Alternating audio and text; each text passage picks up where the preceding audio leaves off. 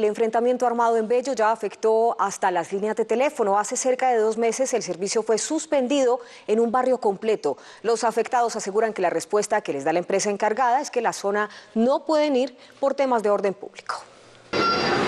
Sin tono, así amanecieron los teléfonos del barrio El Ducado de Bello. Desde hace más de un mes la señal se fue o la hicieron ir y no ha regresado. Ayer fuimos a hacer reclamo y nos dijeron que hasta que no se compusiera, pues, que ahora que está muy caliente esto por aquí, no dejaban de venir. Según la denuncia, el motivo es la difícil situación de orden público en el sector que no permite que los funcionarios de la empresa prestadora del servicio visiten la zona para hacer los arreglos necesarios. Están incomunicados y lo que dicen las empresas es que no pueden ir por el tema de seguridad. Me parece muy grave. Lo más preocupante es que pese a no tener el servicio, los afectados han tenido que pagar sus facturas normalmente.